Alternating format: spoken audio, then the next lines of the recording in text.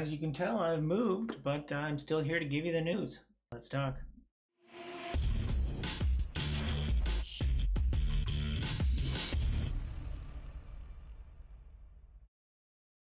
What up, viewers? What up? What up? Calc Soups here, and today is Friday, March 11th, and that means it's time for a quick recap of the week in video game news.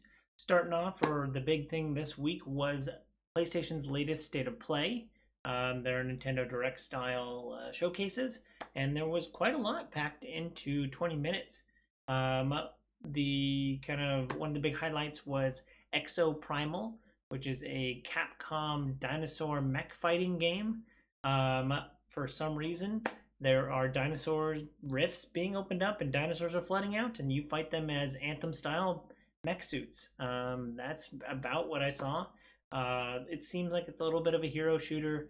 You can have multiple of the same classes, so you don't have to worry about like team structure. And yeah, you get to run around and shoot and destroy dinosaurs. So looks like it's a little bit of a response to Anthem. It looks like it's a little bit of a response to Horizon Zero Dawn. But in all, it looks like a pretty fun co-op combat game. So I thought it was pretty interesting, so that's why I'm talking about it. Next, they kind of showed the Ghostwire Tokyo. They showed a little bit more gameplay, and one of the reviews I saw for Ghostwire Tokyo was saying that it's not necessarily, or it doesn't lean very far into the horror genre, even though that's what I think people were originally expecting. It has a lot of like horror bad guys, but it really turns into like a kind of action RPG. You have all these kind of like magic powers, and you're using them to defeat enemies. So we did get a sense of this last month when they were talking about Ghostwire Tokyo, but this kind of like cemented it, and I saw a review about it this week kind of mentioning that. So yeah, it's a little bit less horror, but it really looks like a pretty cool action game, first person magic shooter game. So that was fun to check out as well. One of the big pieces of news coming out of it was Forspoken has been delayed out of May. It is now launching on October 11th.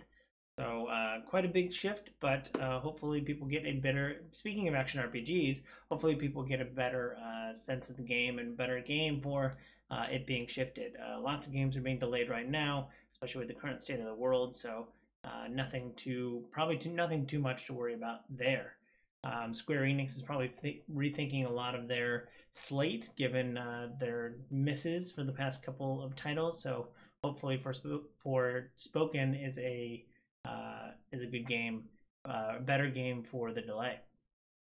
Another small indie game that I saw, I forget what it was called, but it was a small, looked like multiplayer game. It looked like an asymmetrical game where I think 3 people were fighting against one person, and it was like a kaiju battle kind of system. So it looked like a pretty fun brawler game. I forgot the name of the game, but definitely caught my eye and something I'll have to look up after this and continue to follow going forward. But it was only on the screen for like 20 seconds, so blinked and you might have missed it, but did look pretty fun.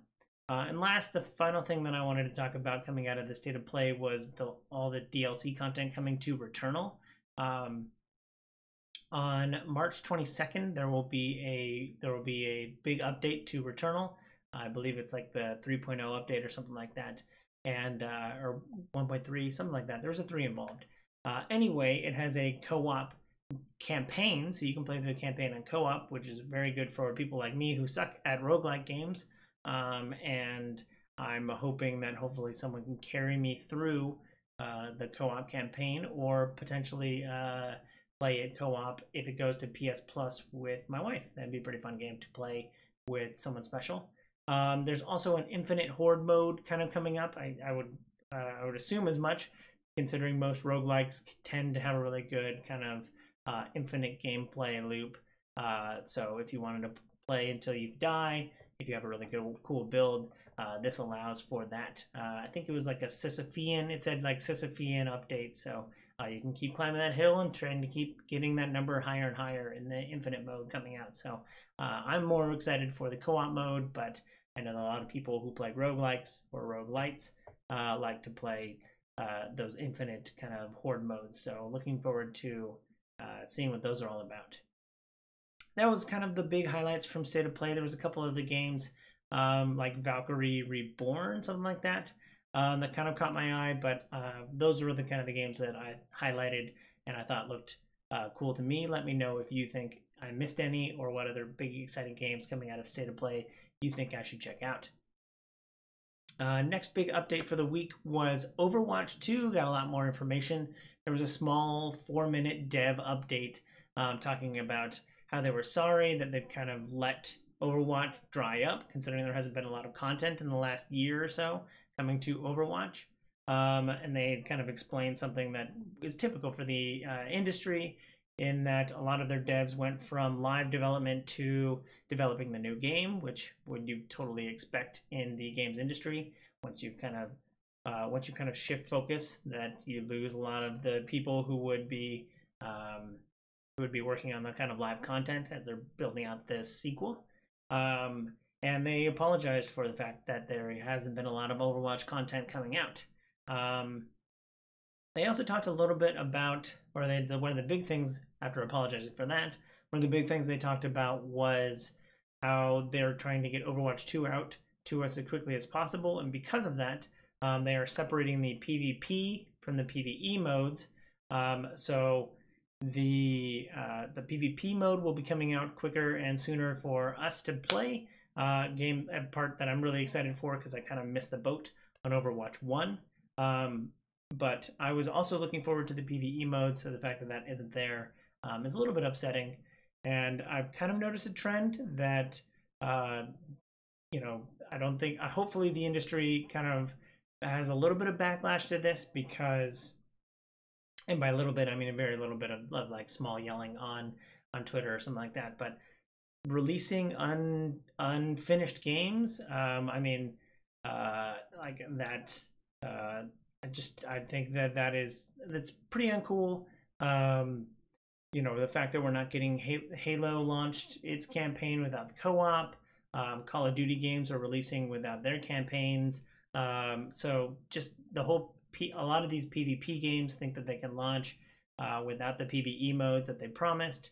I think is kind of a letdown, and it just seems, I can understand why it's easier to develop a PvP portion a little bit, if it's already been built on the foundation of Overwatch 1. But I'm looking forward to kind of getting the PvP and the PvE at the same time. But I'll probably get pulled into PvP anyway, just because I think there'll be a lot of friendly hype around that. But I just think it's a little shitty that they're separating the two modes. And the industry just not releasing both at the same time is starting to get a little frustrating, and just a small pattern that I've noticed. So let me know what you think down below in the comments.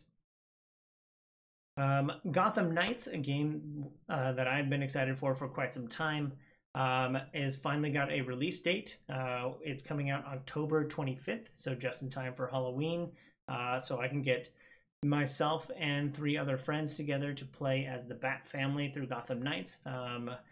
I'm pretty excited for it. I think we need more kind of co-op action RPG games, and I'm looking forward to, especially after watching the Batman this week. I'm pretty excited to kind of dive into Gotham and punch some bad guys and level up my characters. So looking forward to that, and excited to see Gotham Knights has a firm release date for October. Hopefully that holds strong. The King of February has been announced. February of 2022 was quite a stacked month for releases, from the beginning of the month with Sifu and Dying Light 2, all the way to the end of the month with Destiny 2 and Elden Ring, with Horizon Zero Dawn and Sifu and Total War Warhammer 3 in there, all mixed up.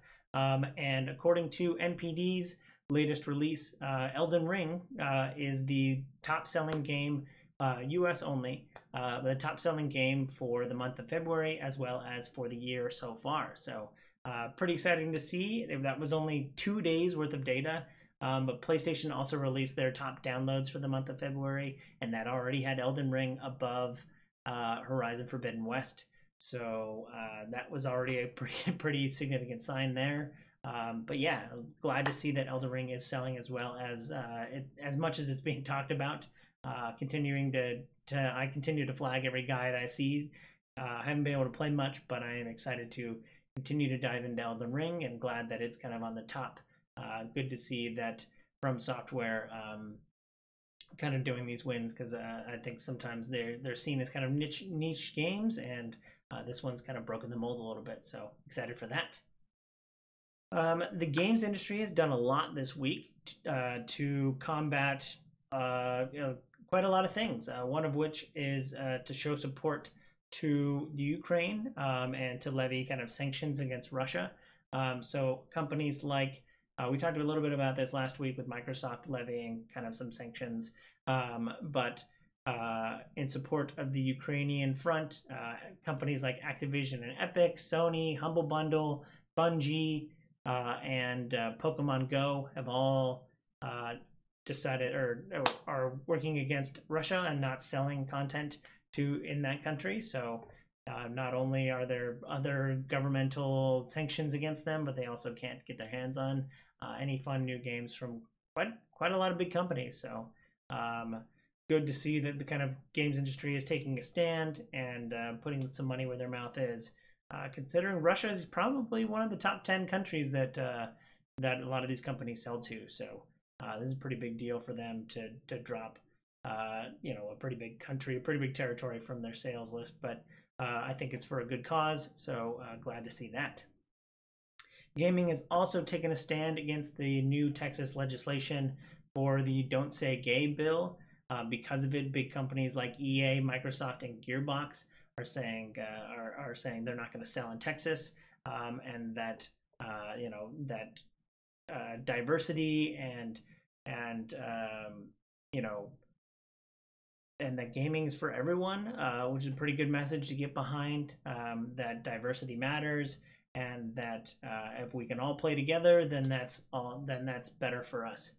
So really cool to see these kind of big companies come out against this pretty harsh bill that I think will be used to target people, people in the LGBTQ community. So pretty good to see that some big gaming companies are working against that.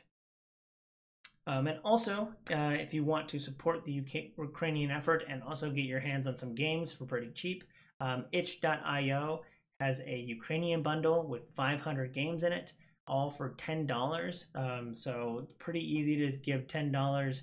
You should probably be giving more if you can, but if you want to get some pretty good games and you want for a low price, and you want to help show your support for Ukraine and what's going on over there, you can buy the most recent itch.io bundle, and I'll have a link down below where you can do that. So hopefully lots of people get their hands on that.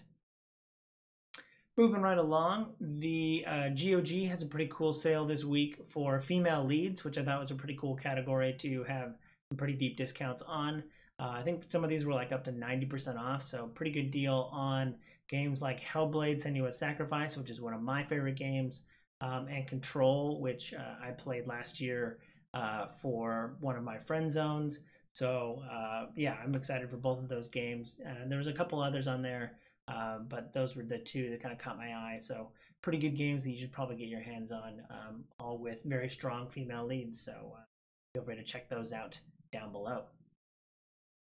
All is not lost for Skull and Bones, Ubisoft's pirate ship combat game that has been talked about and been delayed for quite some time, but we got a little heartbeat of life this week with Ubisoft is looking for testers for Skull and Bones. So they're obviously in a phase where they need people to be playing the game in order for them to put it out. I don't know whether or not that means something like this year or next year, but fingers crossed that we will get Skull and Bones sometime soon, as I think a lot of people have kind of wanted this ship combat game that's been teased to us since Assassin's Creed 4 Black Flag. So I think people have been wanting this, and hopefully there's a new breath of life and they can get some testers to squash some bugs, and we'll see that game sometime soon.